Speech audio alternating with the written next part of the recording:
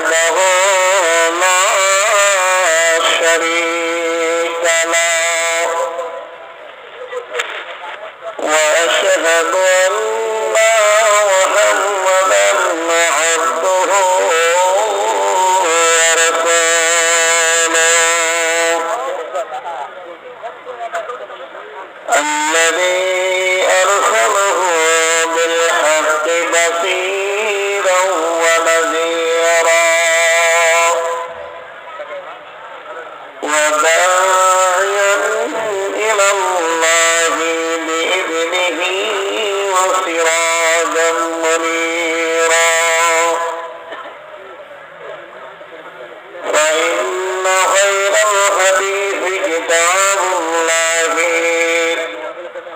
وخير الهدي هدي محمد صلى الله عليه وسلم وشر الأمور محدثاتها وكل محدثة بدعة وكل بدعة ضلالة وكل ضلالة في النار فقد قال الله تبارك وتعالى في كلامه المجيد والفرقان الحميد أعوذ بالله من الشيطان الرجيم قل تعالوا أتلوا ما حرم ربكم عليكم ألا تشركوا به شيئا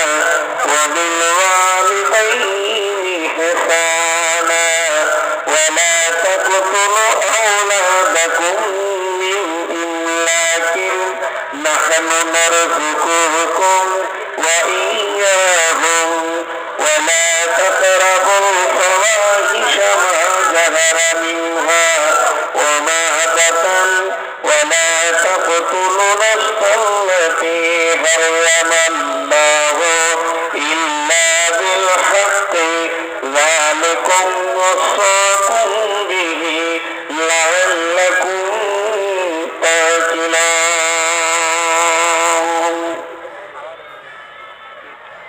بسم الله الرحمن الرحيم وعن معاذ بن جبل رضي الله تعالى عنه قال أوصاني رسول الله صلى الله عليه وسلم بآخر كلمة لا تشرك بالله شيئا وإن قتلت أو ضربت ولا توكل والديك وإن أمرك أن تخرج من أهلك ومالك ولا تتركن الصلاة مكتوبة متعمدا فإن من ترك الصلاة مكتوبة متعمدا فقد برئت منه ذمة الله ولا تشربن الخمر فإنه رأس كل فاحشة وإياك والمعصية فإن بالمعصية حل صفات الله وإياك والفرار من الزهف وإن هلك الناس وإذا أصاب الناس موت أنت فيه فاثبت وأمسك على عيالك من الطالق ولا ترفع عنهم أثرك العذاب وأكفهم في الله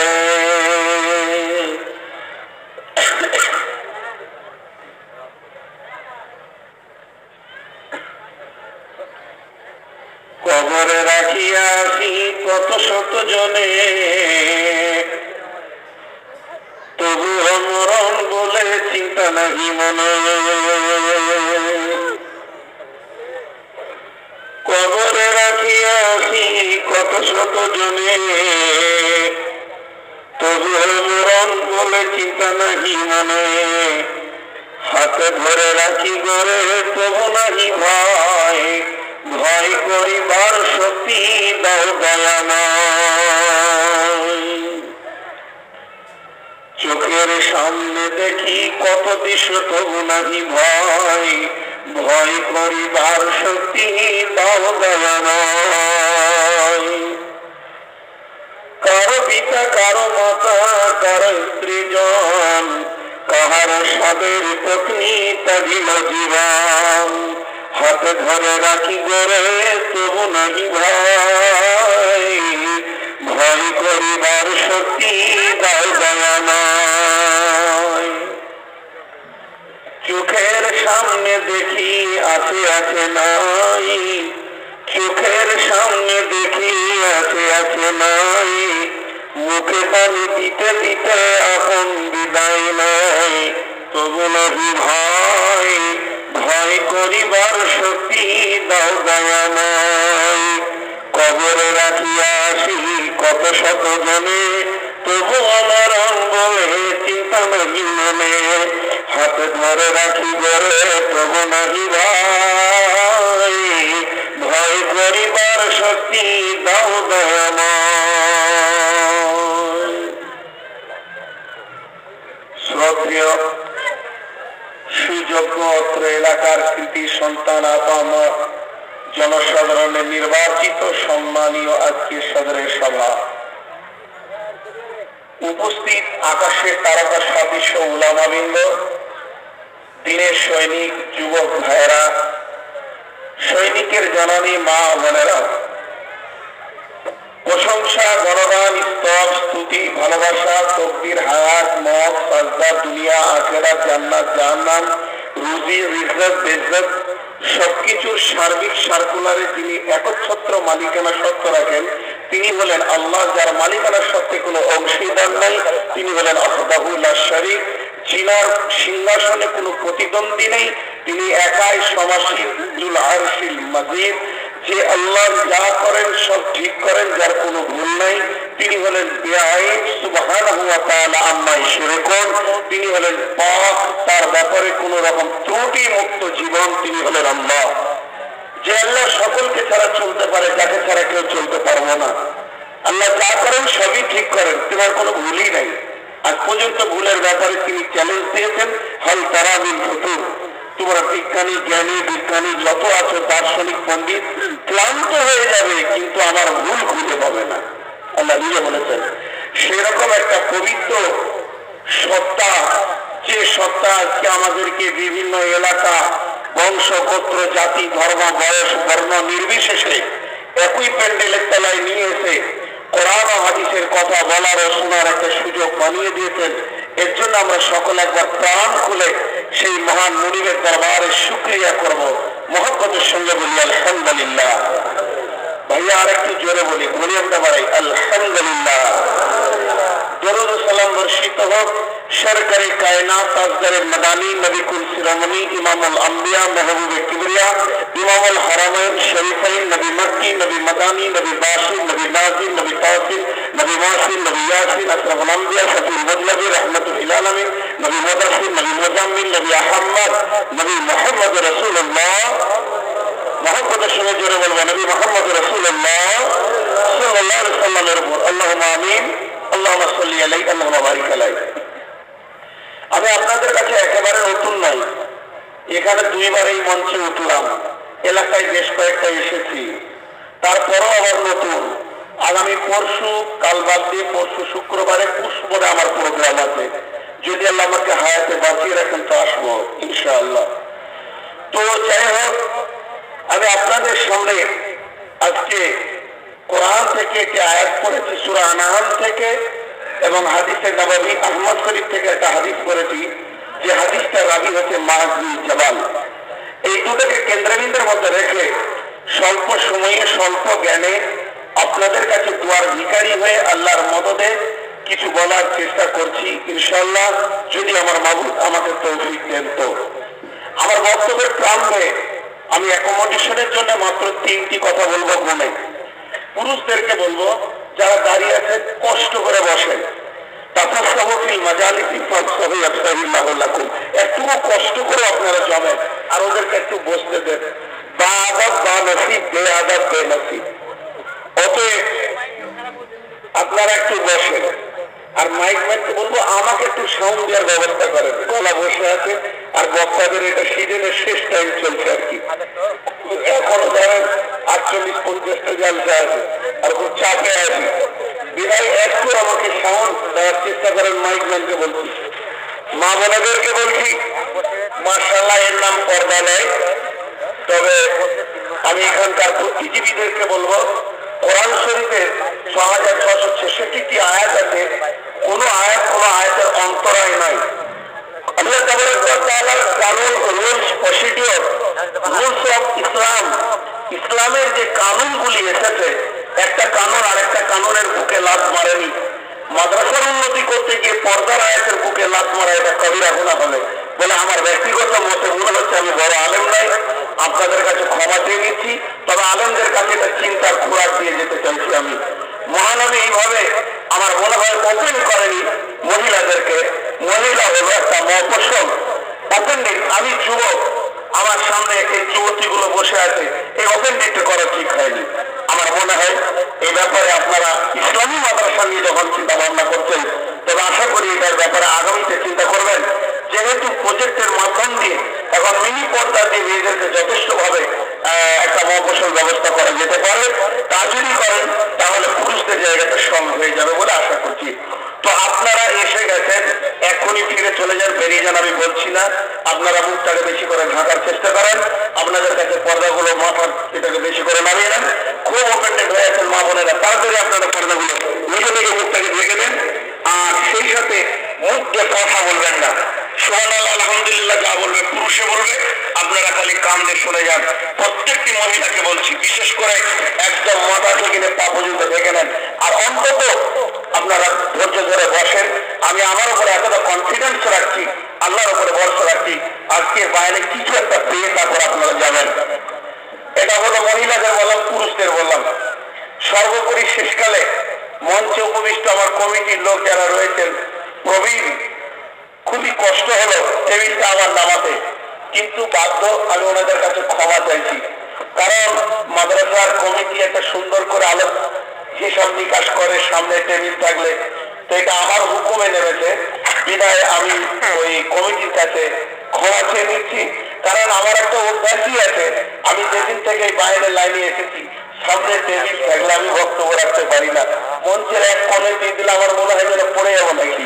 এটা আমার একটা মানসিকতা, এটাকে মেন্টালিটি পেশেন্টও বলতে পারে নাকি।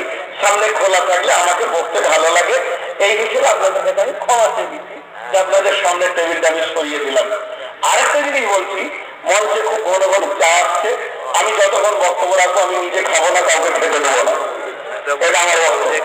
কারণ সভাপতি একবার চা খাবে, দুবার খাবে, পেটটা একবারে জলাশয়ে টইটম্বুল হয়ে গেছে। আর সামনে যারা বসে আছে এরা এক কাপও পাবে না, অথচ এরাই মাদ্রাসায় দান করে, এটা আমি মেনে নিতে পারি না। কারণ খাওয়া একটা গোপনীয়তা জিনিস। রাসূলুল্লাহ সাল্লাল্লাহু আলাইহি ওয়াসাল্লাম কখন খেতেন, খাওয়ার বিষয়টা তো গোপনে। ওপেন ডেট এতগুলো লোকের সামনে চুরুক চুরুক করে মেরিয়ে যাও, কেমন লাগে? যদি আপনারা মনে করেন এটা শরীয়তে ঠিক আছে তো চালিয়ে যান, আমাদের খারাপ লাগে যেন। আমি বললাম, ছেলেগুলো বলো বাবা আর চা দিস না, চাল্লা রাখতে। এবার আমি আমার বক্তব্যের দিকে এগিয়ে যাই। আজকে আমার বক্তব্য হচ্ছে ওসিয়ত। কি বললাম? আপনারা আমার সঙ্গে কথা বলবেন। কি বললাম? একটা হচ্ছে ওয়াজ, একটা হচ্ছে তোয়াজ, একটা হচ্ছে নসিহত, একটা হচ্ছে ওসিয়ত। চারটা কথা। ওয়াজ মানে কি? এখন আমি যেটা করছি এটা ওয়াজ। নামাজ পড়েন, নামাজ পড়েন, নামাজ পড়েন, নামাজ পড়েন, পড়ে থাকেন, পড়ে থাকেন, পড়ে থাকেন। আসসালামু আলাইকুম, কেটে বললাম। তার মানে আমি যখন কোন খুতবাতে কোন মওলানা বলে, জুমার দিনে দেখবেন শীতকালে তো যারা সামিঈন আছে, খতিব মুখাতিব যারা আছে, খুতবা যারা শুনে, তারা মনে মনে করে যে মৌলভী সাহেব দোয়া করলে যে তোরা জান্নাতে যা। আসলে তা নয়, এটা ফাঁকি মারা কথা। আর এটা বলি আমরা, এর মানে হচ্ছে আমার উপর আর দায়িত্ব নাই, পৌঁছানোর ছিল, পৌঁছিয়ে দিলাম, আমল করবি না করবি দেখে লিখা। আর এক কথাই যদি উত্তর নিতে চান দেখে লিখা, এটা বলে দিয়ে ইমাম পালিয়ে গেছে। আর অথচ ওরা ভাবছে তো মৌলিকা বলে করে জানলা ইলাল বালা, এটা ওসিয়ত। এটা হচ্ছে ওয়াজ। আর ওয়াজ কাকে বলে? বেটা নামাজ পর পাঠিয়েছে, বেটা নামাজ ও বলো না, নামাজ পর ও বলো না, নামাজ পর, এগুলো না হচ্ছে তোয়াজ। যার কলিজার ভিতরে মহব্বত থাকে সে তোয়াজ করে, আর যার কমার্শিয়ালি থাকে ওয়াজ করে। ঠিক তেমনি ওসিয়ত আর নসিহত। নসিহত কি?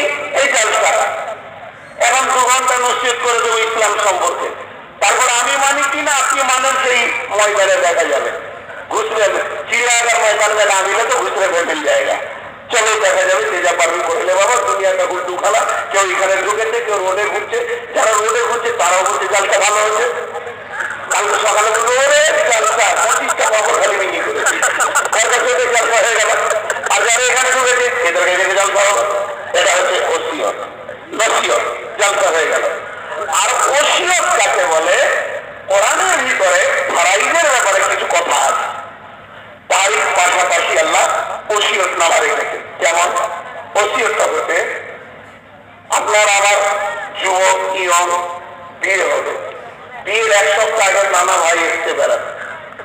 উদাহরণটা শুনবেন, নানা ভাই রোদে চুপ করে বসে আছে, আর আপনার আমার মতো ইয়ং ছেলেটা তেল মেকার হলুদ মেখে খুব টুপি ঘুরে বেড়াচ্ছে, নতুন বউ করে।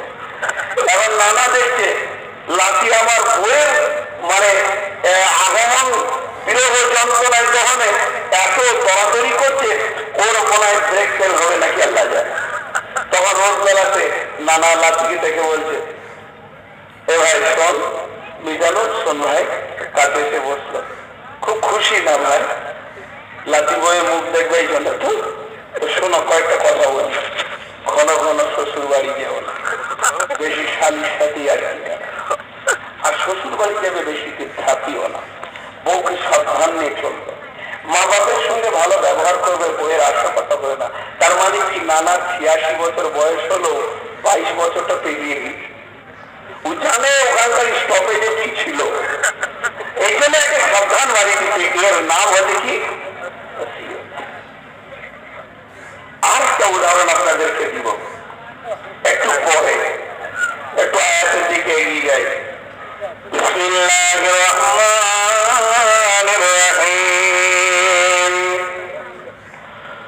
কুল তাআলাউ ওয়াতালু মা হাররামা রাব্বুকুম আলাইকুম আল্লা তুশরিকু বিহি শাইয়্যা ওয়া বিল ওয়ালিদাইনি ইহসানা ওয়া লা তাকতুলু আওলাদাকুম মিন ইমলাকিন নাহনু নারযুকুকুম ওয়া ইয়্যাহুম ওয়া লা তাকরাবুল ফাওয়াহিশা মা যাহারা মিনহা ওয়া মা বাতান ওয়া লা তাকতুলু নাফসাল্লাতী হারামাল্লাহু ইল্লা বিল হাক্কি যালিকুম ওয়াসাকুম বিহি লাআল্লাকুম তা'কিলুন। এই ওসিয়তটা কে করলেন? জোরে বলেন, কে করলেন? আল্লাহর নাম কি আসলে? আল্লাহ যত বড়, আমার বলার শিক্ষা অত বড় হবে। আমি আল্লাহর নাম নিচ্ছি, মীর ভেজাল জিনিসের নাম নিচ্ছি। সারা দুনিয়াতে ভেজাল মার্কাটের অ্যাডভার্টাইজ এত জোরে চঞ্চলনীতে বাজারে ফোন ধরা যায় না, আর আমরা মীর ভেজালে এত সংকীর্ণতা হবো কেন? ওসিয়তটা কার? বন্ধুরে, আল্লাহ এখানে 5খানা ওসিয়ত করলেন। 1 নম্বর, 2 নম্বর, 3 নম্বর, 4 নম্বর, 5 নম্বর। 5টা করার পর কি বললেন দেখেন শেষ কথাটা, যালিকুম ওয়াসাকুম বিহি, যালিকুম ওয়াসাকুম বিহি। নবী হে, তুমি বলে দাও আমার গোলামদেরকে, তাদের আল্লাহর তরফ থেকে 5খানা ওসিয়ত তাদের কাছে এসে গেল, লাআল্লাকুম তা'কিলুন। তাদের যদি বিবেক থাকে তো এই 5টা ওসিয়তকে কাজে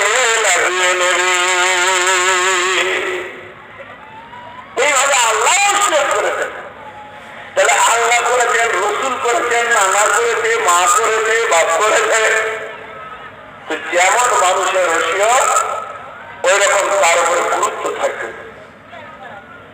বন্ধুরা আমার, এবার আসেন হাদিসটা যিনি বর্ণনা করছেন সাহাবীর নাম কি? ওই সাহাবীর নাম হলো মুআয বিন জাবাল রাদিয়াল্লাহু তাআলা আনহু। সাহাবীর নাম সকলের কাছে আমি শুনব, একবার সকলে জোরে বলি। সাহাবীর নাম হচ্ছে মুআয বিন জাবাল রাদিয়াল্লাহু তাআলা আনহু। সাহাবীর নাম কি বললাম? মুআয বিন জাবাল। এবারে নামগুলো কেন বললাম? শুধু একটু আমি ঠিক উপস্থাপনার জন্য 5 মিনিট টাইম আমি নিচ্ছি আপনাদের কাছে। আল্লাহ তাবারাক ওয়া তাআলা তার নবীকে বলেন, নবী তুমি যেন অহংকারে পড়ে যেও না। তুমি তোমার ইতিহাসকে একবার খুলে দেখো, কোন জায়গা থেকে আমি তোমাকে নিয়ে এসে বিশ্ব নবীর গদিতে বসিয়েছে। তুমি নিজে নবী হওনি, বরং আমি আল্লাহ আমার দয়াতে তোমাকে নবী করেছি। আল্লাহ বলছেন কোথায়? শুধু নবীকে কেন্দ্র করে একটি গোটা সূরাকে নাযিল করলেন। বিসমিল্লাহির রহমানির রহিম। সকল আমার সঙ্গে করে বলেন। আর সূরাটা মুখস্থ পড়তে গেলে আপনি আমার সঙ্গে বলবেন বিসমিল্লাহ। বলেন বিসমিল্লাহির রহমানির রহিম। ওয়াদ-দুহা ওয়াল-লাইলি ইযা সাজা মা ওয়াদ্দা'আকা রাব্বুকা ওয়া মা ক্বালা ওয়ালাল-আখিরাতু খায়রুন লাকা মিনাল উলা ওয়ালা সাওফা ইউ'তিকা রাব্বুকা ফাতারদা আলাম ইয়াজিদকা ইয়াতীমান ফাআওয়া ওয়া ওয়াজাদাকা ضالًا فهدى ووجدك عائلا فأغنى فأما اليتيم فلا تقهر وأما السائل فلا تنهر وأما بنعمة ربك فحدث। আল্লাহ কসম খেলেন জোহার। জোহার বলতে উদীয়মান প্রখর সূর্যকে আল্লাহ কসম খেলেন। ওয়াদ-দুহা ওয়াল-লাইলি ইযা সাজা। গভীর আঁধার অবচ্ছন্ন অন্ধকারের কসম কি আল্লাহ বললেন। ওয়াল-লাইলি ইযা সাজা মা ওয়াদ্দা'আকা রাব্বুকা ওয়া মা ক্বালা। নবী তুমি টেনশন করো না, চিন্তায় পড়ে যেও না যে তোমার মাবুদ তোমাকে ছেড়ে দিয়েছে। না, তোমাকে ছেড়ে যায়নি, তোমাকে বেইজ্জতি করেনি আল্লাহ। ওয়া মা ক্বালা ওয়ালাল-আখিরাতু খায়রুন লাকা মিনাল উলা। হে নবী তুমি শুনে নাও, পৃথিবী জগৎ থেকে তোমার আখিরাতটাই অনেক গুণে ভালো। ওয়ালা সাওফা ইউ'তিকা রাব্বুকা ফাতারদা। আল্লাহ তোমাকে অতি সুন্দর এমন একটি জিনিস থেকে তুমি রাজি হয়ে যাবে। ওয়ালা সাওফা ইউ'তিকা রাব্বুকা ফাতারদা। এরপরে আল্লাহ ইতিহাস নিয়ে পড়ে দিয়ে বলছেন আলাম ইয়াজিদকা ইয়াতীমান ফাআওয়া। তুমি কি ইতিম ছিলে না? আমি তোমাকে জায়গা দিয়েছি। আলাম ইয়াজিদকা ইয়াতীমান ফাআওয়া ওয়া ওয়াজাদাকা ضالًا ফাহাদা। তুমি গোমরা ছিলে, মূর্তি পূজকের ঘরে রক্তে তোমার জন্ম। আমি আল্লাহ তোমাকে হেদায়েতের নূরের রোডে চালিয়েছি। এটা আমার তরফ থেকে নিয়ামত। নবী এই ক্যাপাসিটি তোমার কাছে নাই। তারপরে আমার আল্লাহ বলছেন ওয়াজাদাকা ضالًا ফাহাদা ওয়া ওয়াজাদাকা আইলান ফাগনা। তুমি গরিব ছিলে, কিছুই ছিল না, তুমি হতাশা ছিলে, এমন একটি জনকে তোমার পাশে এনে দিলাম, মালে মালামাল করে পরিপূর্ণ করে দিলাম। নবী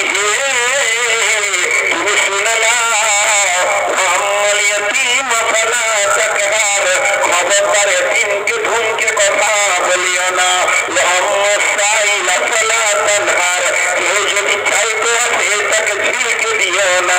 ওয়া আম্মা বিনিয়ামতি রাব্বিকা ফাহাদ্দিস, তুমি তোমার জবান দিয়ে বলতে থাকো তোমার রবের নিয়ামতের কথা। এই আয়াতটা নিয়ে তাফসীর করতে গেলে এটা গোটা রাস্তা পার হয়ে যাবে, কিন্তু শুধুমাত্র আমি এতটুকু বলতে চাইলাম, টোটাল সূরা থেকে আমি একটা ছোট হিরের টুকরো নিতে চাইছি। সেটা হচ্ছে নবীর মতো ব্যক্তি, পৃথিবীর অদ্বিতীয় ব্যক্তি, যার সঙ্গে কাউকে তুলনা করা যাবে না, তাকে পর্যন্ত আল্লাহ হুমকি দিয়ে বলছে আমি তোকে হেদায়েত দিয়েছি। আপনারা একবার মুখ খুলে বলবেন না? আমি জিজ্ঞেস করবো আমাদেরকে এখানে এনেছেন কে? জোরাবাদের সব থেকে বড় রব কে? এটাই যদি বুঝে আসলো সবকিছু হয়ে গেল। আল্লাহ আমাদের রব, রব আমাদের সব। কত সুন্দর কথা! আল্লাহ আমাদের রব, রব আমাদের, জোরে বলবেন না? হ্যাঁ, আল্লাহ আমাদের রব, রব আমাদের। ঝামেলা মিটে গেল। যে রবকে পেল সে সব পেল, যে রব পেল না কিছুই পেল না।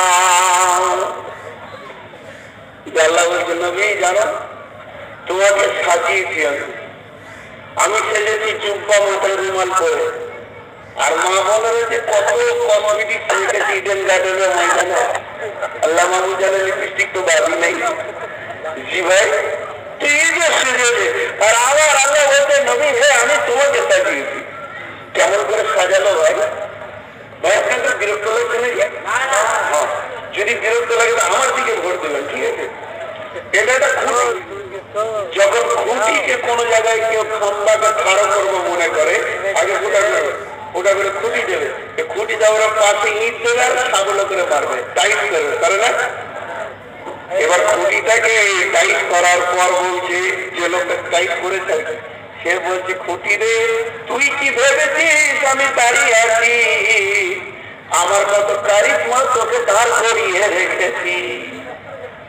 শুধু রাখি নাই, তুই একবার তোর গোড়াতে তাকিয়ে দেখ, যে ইটগুলোকে আমি গুটিয়ে গুটিয়ে তোর পাশে ধরেছি এগুলো কত মজবুত তোকে ধরে রেখেছে। আমার আল্লাহ বলেন নবী হে ইন্নাকা লা তুলকিল আযীম, আমি তোকে ও তোমাকে উত্তম চরিত্র অধিকারী করলাম। কেন? যদি তোমার চরিত্রে এবং ব্যবহারে রুষ্টতা ভাব থাকতো, পৃথিবীর কেউ তোমার কাছে এসে জমত না। আমি তোমার আখলাককে ঠিক করে দিলাম। একদিকে আবু বকর, একদিকে ওমর, একদিকে ওসমান, একদিকে আলী, একদিকে হুযায়ফা, একদিকে আবু যর, একদিকে জাবের জুবাইর, একদিকে বেলাল, একদিকে ওয়াসিম জাবাল। এই যে সুন্দর মানুষগুলি তুমি কাছে পেয়েছিলে, তোমার চরিত্রকে উত্তম করে দিয়ে এদেরকে তোমার সঙ্গে দিয়ে দিলাম, যাতে করে তোমার দ্বীনি দাওয়াতের পাটি বড় মজবুত হয়ে যায়। কথা বোঝাতে পারলাম? হ্যাঁ বলেন, কথা বোঝাতে পারলাম? আমি একটা বুলেট মাল দিয়েছিলাম তোমাকে।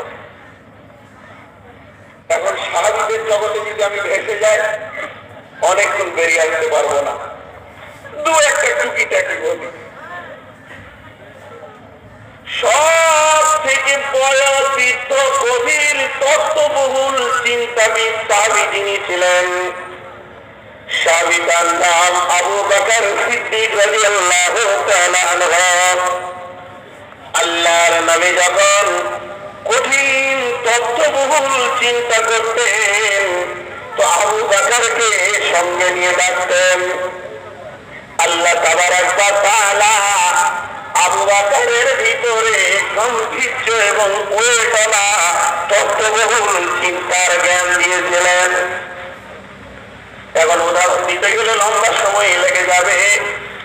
জঙ্গে বদরে 70 জন সাহাবী, 70 জন কাফেরকে মসজিদে নববীতে বাঁধা হয়েছিল। এদের বিচারটা আবু বকরের জবানের উপর দিয়ে শুরু করেছিলেন। ঝামেলা একটা গেল। কোন দূরদর্শিতা চিন্তার যদি প্রয়োজন হতো তার শরীরের মতো নবীজি কাকে ডাকতেন?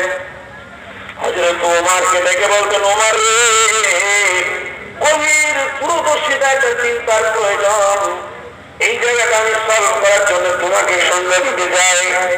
ওমর অত্যন্ত দূরদর্শিতা জ্ঞানের বুদ্ধি দিতেন। কোরআনে 21 খানা আয়াত নাযিল হয়েছে ওমরের জবানকে কেন্দ্র করে। তার মধ্যে একটা আপনাদেরকে উপহার দিয়ে দিই। আল্লাহর নবী বাইতুল্লাহ যখন কিবলা ঘোষণা হয়ে গেল, এবার নবীজি মদিনা থেকে সফর করে মক্কাতে আসলেন। বাইতুল্লাহতে নামাজ পড়বেন। মুসল্লাটাকে নিয়ে তাকে তাকে ঘুরছে, কোন দিকে রাখবো রে? উত্তর দিকে রেখে দক্ষিণে নামাজ পড়বো না দক্ষিণে রেখে উত্তরে নামাজ পড়বো? পশ্চিমে রেখে পূর্বে নামাজ পড়বো না পূর্ব দিকে রেখে পশ্চিমে পড়বো? এই বাইতুল্লাহ তো চারিদিকে নামাজ হবে। তো আজকের দিনের মুসল্লাটা কোথায় রাখবো? একটা একটা সাহাবীকে জিজ্ঞেস করছে, আবু বকর তুমি বলো, ওসমান তুমি বলো, আলী বলো, হামজা বলো, জাবের জুবাইর বলো। এইভাবে সাহাবীদেরকে জিজ্ঞেস করলেন, যার যা মন গেল। কেউ বলেন হুজুর যেদিকে ইচ্ছা রেখে দেন, কেউ বলছে হুজুর আপনার যেটা মন যাবে, হুজুর নামাজ তো সব দিকে হবে। এই জায়গায় নবীজি বলেন, ওমর, আল্লাহ তোমাকে দূরদর্শিতা জ্ঞান দিয়েছে, অত আজকের দিনে আমি মুসল্লাটা কোথায় রাখবো তুমি বলে দাও। হযরত ওমর কি বললেন, ইয়া রাসূলুল্লাহ, ইয়া হাবিবাল্লাহ, এটা হলো কাবার পূর্ব দিক, ওইটা হলো কাবার পশ্চিম দিক, এইটা কাবার উত্তর দিক, এটা কাবার দক্ষিণ দিক। এবার আপনি খেয়াল করে দেখেন, কাবার পূর্ব দিকে রয়েছে আল্লাহর রহমতের দরজা, কাবার পূর্ব দক্ষিণে রয়েছে জান্নাতের পাথর হাজরে আসওয়াদ, কাবার পূর্ব দিকে রয়েছে আপনার দাদা দাদা আপনার বংশের ক্রোধের চিহ্ন, হযরত ইব্রাহিম আলাইহিস সালামের পায়ের চিহ্ন। আর এই জায়গাটাকে আল্লাহ মাকামে ইব্রাহিম বলেছেন। তাহলে কাবার এতগুলি দিক থাকতে আল্লাহ সবগুলিকে পূর্ব দিকে নিলেন কেন? নিশ্চয় আল্লাহর কাছে এই জায়গাটা বড় মহব্বতের জায়গা। আর আপনি হলেন ইব্রাহিমের ইসমাইলের বংশের সন্তান, অতএব আপনার বংশে বাতির ভিটাকে জাগিয়ে রাখার জন্য, আপনার ইব্রাহিমের নামকে জাগিয়ে রাখার জন্য মুসল্লাটা এই আপনার দাদার পদ চিহ্নের কাছে রাখেন। এই কথা যখনই হযরত ওমর বললেন, এমন সময় জিবরাইল আমিন এসে বললেন, ওয়াত্তাকাযু মিন মাকামি ইব্রাহিম মুসাল্লা। ওমরের জবান আর আল্লাহর কোরআনের আয়াত একই সঙ্গে মিলে গেল। তাহলে আল্লাহর নবীকে দূরদর্শিতা চিন্তা করার জন্য যে সাহাবীটা দিয়েছিলেন তার নাম হচ্ছে হযরত ওমর। নবী যখন কোনো মালের প্রয়োজন হতো, মাল দরকার এখনই কাছে থাকতো, নবীজি হযরত ওসমানকে স্মরণ করতেন। আল্লাহর নবী যখন শক্তির সাহসে একাকি একটা কাজ করে চলে আসতে হবে, আপনার কিনা খবর দিঘি থেকে, আপনার কিনা ভবন দিঘি থেকে কে যেতে পারবে, কে যেতে পারবে? এই দূরত্ব জায়গাতে আল্লাহর নবী হযরত আলীকে ব্যবহার করতেন, লেখালেখির ব্যাপারে হযরত আলীকে ব্যবহার করতেন। যদি কোনো আমানত রাখার ব্যাপার থাকতো, এই আমানতটা রাখতো কোথায়? আল্লাহর নবী ব্যবহার করতেন হযরত হুযায়ফা রাদিয়াল্লাহু তাআলা আনহুকে। এইরকম ধরনের যত জায়গায় লম্বা সফরে যখন নবীজি বের হতেন, যে সাহাবীদেরকে বেশি ব্যবহার করতেন ওই সাহাবীটার নাম হচ্ছে হযরত মুআয বিন জাবাল। আজকে যার হাদিস পড়েছি